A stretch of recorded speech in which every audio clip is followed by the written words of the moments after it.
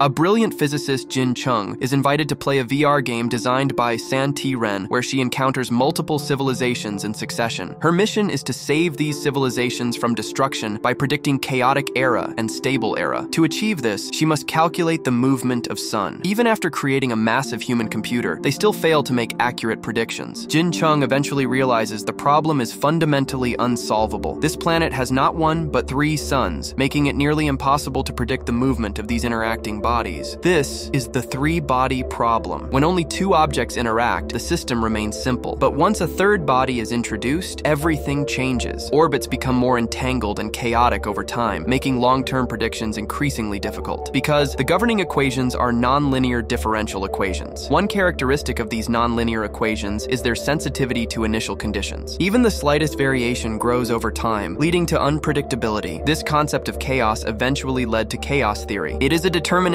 system, but complex and sensitive. That is the world we live in.